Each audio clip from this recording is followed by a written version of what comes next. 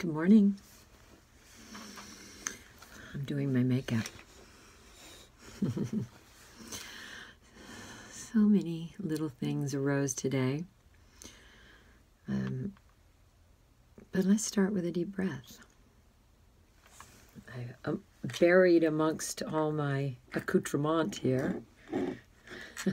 My potions and lotions and beloved brushes is my warm fluid. This morning with lots of lipstick on it. So relax. Sit up straight. Shake it off. Woo. It. What is it?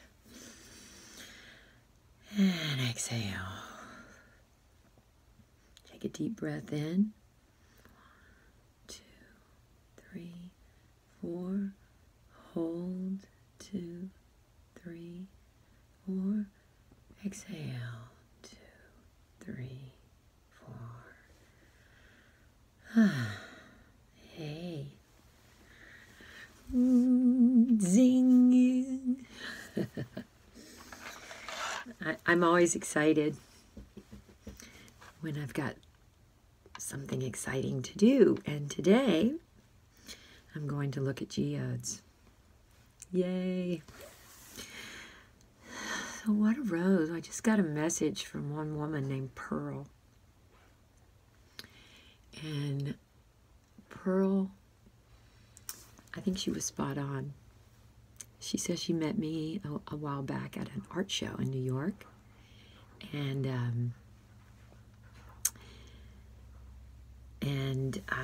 Bye. Okay. Bye, honey. I love you. Have a good day. And she remembered me, and then I don't know how she reconnected with me, but she told me she'd been watching my morning breathing work and the meditations and rantings, and she's an artist. And she says that she recognizes that what I do, my morning meditations and everything that she sees and hears and experiences from me is art. And she's so spot on, because I am an artist. I always have been. I became a doctor later in life so I could have a real job. But I have always been an artist since I was a little girl. I sang in church. And when I was little, like at age 5, they would put me at the front of the church, and I had this really deep voice, even when I was a teeny weeny, and I was really, really small. So I guess everyone thought that was really cute and funny to have this really little girl who could sing like Louis Armstrong. Let's see, what's that song he sings? Somewhere over the rainbow. And little bitty. My legs were like sticks. Like that. Two little sticks.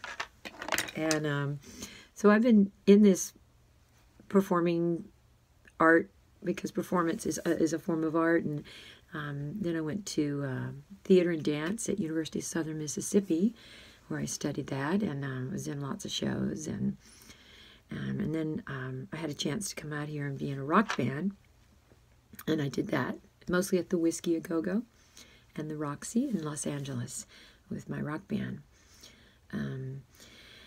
And that was really creative, because I got in a rock band, you get to do whatever you want up on stage. And we did. We were sort of like a hard rock punk band, so we could be wild and break guitars and drums and stuff. And my band did. And so then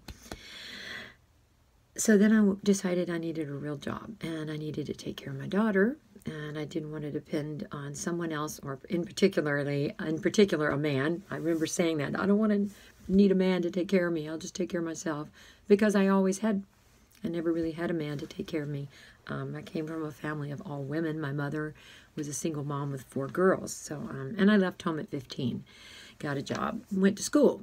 I went to college at 15 at the university. Well, started it anyway. That's neither here nor there. But I went back to school. I had to go to undergrad for 4 years to even get into med school, and I just totally killed it. I studied really hard, and And then I got into med school. I got into a lot of med schools. I was one of the top students. I'm not bragging, but it's the truth. And so I accepted UCLA because it was close to home and I had good childcare, which was my parents. But I always, and one of the reasons I wanted to be a doctor was so I could afford to pay for a recording studio, which I never actually did. I recorded before I went to med school, but after that I had 2 more kids and I was working all the time, and that never happened. But then around in the 90s, I remember we had bought a house, our first home, with all these walls, and I thought, I need to put some art on here, and went down to the art gallery, and art was so expensive, and I just looked at this, I looked at an artist called Rothko, which is just colored squares, and I looked at that and I said, oh, I can do that, I can paint colored squares. So I bought big canvases, go big or go home. I bought big canvases and I started painting, and I did paint for a long time, and I ended up filling up our imaging centers with like over 100 paintings that I did in 1 year. You may have seen them before. I've done little clips in my stories. One of these days I'll do a designated IG so you can look at it.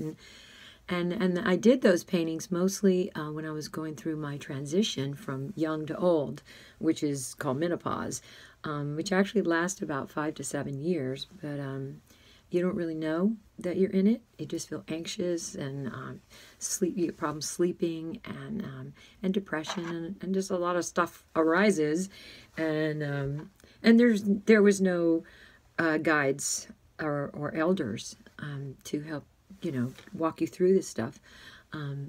So where was I? So anyway, this woman, Pearls and Jelly or something like that, she says, I recognize you as an artist, and that's the reason that you're a target for bullies. And I never thought about that. I always wondered why I had a target on me. And for those of you who are saying, don't be a victim, don't be a victim. Okay, I'm not a victim. There's a difference between being a victim and being a target. Okay, the deer that gets shot on the first day of hunting season is a victim. Or is he a target? I don't know. I guess he's a target because just standing around being a deer makes him a target. But if he gets shot, he's a victim. So I don't know what you guys mean by don't play the victim, or I'm not playing anything. I'm just playing Dr. Deb. That's who I am in this life. This is my performance. I told you I was a theater and dance major, and I figured there's nobody else that could play me but me. I am the best Dr. Deb. Although if someone were to do a movie about my life, please make it Cameron Diaz. You heard this. And back in the old days, people used to say I look like her. Not these days with the hair. I look more like Betsy Johnson. Please, I know. Okay, I'm not copying her. I didn't even know she did this. This was my hairdresser's idea. And because it's art, and I love art, and I am an artist, and that was a transition when I got this hair, was not knowing what it was going to do or create for me and others. I pretty much quit painting after I got the hair and started to be more creative in my dress, because it was as if I took the painting off the wall, my canvases, and went for a walk. And it was so interactive and lovely and immersive, and it engenders a lot of conversations with people, and very kind people and sweet people, and I love your hair, or whatever. It also engenders some mean people. I had a man walk across the street on Balboa Island who saw me, and then he walked all the way across the street to pass me so he could say, and I saw him doing it, so I was on to him. I'm a doctor, so I notice things. I have enhanced vision, hearing. I listen. That's what doctors are trained to do. So I saw this guy come across the street, and so he could pass me, so he could say, hey, Halloween was 2 months ago. And I said, because I was ready for him, I was like, really? That's all you got? That's all you got to say? I said, why don't you walk across the street, come back, and pass me when you come up with something better. So I'm on to you. Remember, there's a reason why in my IG profile it says badass. I know I can't help it. It's the Mississippi rebel in me. I can't help it. I can't help being from Mississippi. You know, 1/4 redneck. Good goddess almighty. And the other 3/4 is educated. So, but one part of my family was farmers. Yep, they worked in the farm. They had chickens and cows and raised vegetables and did all that and canned and snap beans and they had a root cellar, and it was a very strange place in Mississippi to go into the root cellar where it would be 100 degrees upstairs and 60 degrees downstairs. But anyway, where was I? Some of my relatives on that side, like 2 generations back, like my great aunt, she had a toilet out back of the house. And I didn't like going over there. It made me nervous. So anyway, so if you're an artist, I was really, really pleased today that I felt seen and heard and understood by this woman. And it was so warm, and it was like a huge hug that she saw me and reached out to me to hug me.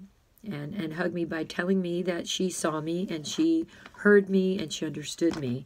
And I tell you, that is because I work with addicts and people with PTSD. One of the main causes of addiction is isolation. It's not the substance, because we all have a couple of drinks, but we don't all become alcoholics. It's isolation. And isolation is created when you're in an environment where you are not being seen and you are not being heard. And a lot of those people are artists. They're creative souls, where they want to do or try something new or different, something that, say, like a boy wants to do something and like wear a dress, and he is not allowed because that's wrong in his environment, and for whatever reason. I mean, I don't know. Think of one reason why it's wrong, other than that maybe if you're concerned that your child might be laughed at, and that is a concern. But if you're in a loving, kind, supportive environment, protected, then children should be allowed to play and explore and adventure and do things without feeling guilty or shame. And if they are given this space, then they're going to grow and evolve and be fabulous people. And we try to provide that for my kids. And I think if you follow me and see my kids, they're just so successful in life, successful, happy, just amazing humans. And and I think that's because we provided them with a place where they could fail. You know, they didn't get beat up if they didn't get an A or a B in a subject. They just got, oh, well, yeah, maybe you don't like that subject. Maybe that teacher's not the right one. Let's change schools. If they were depressed or not having a good time or something, something was really seriously wrong, especially in if you see things happening, like your child drawing inward, that's always a good sign, that a signpost that they're not living up to their potential, and you could be part of the problem, and their environment at school could be part of the problem. If they're being bullied, take them out of the environment. I always took my kids out of environments where they weren't thriving, and sometimes that meant homeschool and or boarding school or something, just a different kind of school. Homeschool with a private tutor. All the public schools have wonderful homeschooling now. And a lot of these, and a lot of the times when this happens is when they go through puberty, which is the exact opposite of menopause, where you're getting these hormones and your body's changing and you're losing your childhood to become an adult. And, on the other end, menopause, you're losing your youth to become a wise person or a wise elder, if you accept it. And we don't discuss that with our teens, you know, the changes in their bodies. And I think it's a really good thing to have rituals and ceremonies to help them to facilitate these changes so they don't get messed up in the head. So they don't, you know, anxiety and depression are at an all-time high, so suicide and addiction. So to offset these things, we need to make our children, and I invite all of us to make them feel loved and understood and heard and seen. And the way to do this is to listen to them and let them feel comfortable and safe to be able to share something with you without being shamed. And remember, you can take them out of any environment where they feel bullied or unsafe. To give them comfort, that's our job, and it's our duty. And so I think that this woman reaching out to me this morning to give me that comfort, it really felt good. I don't feel isolated. Burning Man is a community of creatives that gives you love, that sees and hears. And I mean, I've had people come for the first time and just break down crying sobbing because it's the first time they ever felt seen. So, and all of us have this, you know. We don't all have to be right in the middle, narrow. So another thing I would like to invite all of us, women and men, is to not gossip about others. Please. Just keep it to yourself, even if you're thinking it. I know that we women don't typically support each other. It seems like there's some kind of competition when there isn't. There's enough of everything to go around, and that competitiveness comes out. Like if, let's say, we see a woman who's had plastic surgery or who's had her lips injected or whatever, you know, who's wearing something that's appealing, and we say something to put her down, like, oh, well, she gets injections to make her lips look like that, or, you know, or she's had a boob job, or oh, well, she wouldn't be that this or that if she wasn't married to that really rich guy. So let's just say, hey, yeah, she looks great, she wanted to do that, and, you know, it's up to her. So let's just support one another. Let's think of 3 things kind to say, and not gossip, and especially think of 3 kind things to say about yourself. Okay, not just others, about you. What are you? Are you good? Are you loving? Are you kind? Are you compassionate? Do you volunteer and do good for others? And also, don't live your life, you know, trying to please others. That's different. I know we women especially are people pleasers. But really, if you just be kind, then usually you will please. Okay? But anyway, I just want to say thank you. That woman that saw me this morning, she says I'm just a work of art. And when she was in art school, somebody was criticizing her work of art, saying that, you know, something that looked like she spilled a glass of red wine on her canvas. And you know, people make fun of my hair. It looks like a rat's nest. If I had a rat, I would not let him nest in my hair. Although I have found a bee, and I found it when I was showering, and it stung me. Damn. And I love the bees. But my hand hurt, all throbbed for 2 nights. I couldn't sleep. So, anyway, I just want to give you all hugs. Thank you for supporting me and protecting and seeing each other and hearing one another and being more compassionate. That's what compassion is. Just see each other so that we join hands and hearts in this community. We're a virtual community now. Let's support other women. Let's support other men. Let's support our gender choices, because it's, you know, sometimes we don't have a choice. We are who we are, and we want to be our authentic selves, and I just really want to invite all of us to love and support everyone. Okay? I love you. Namaste.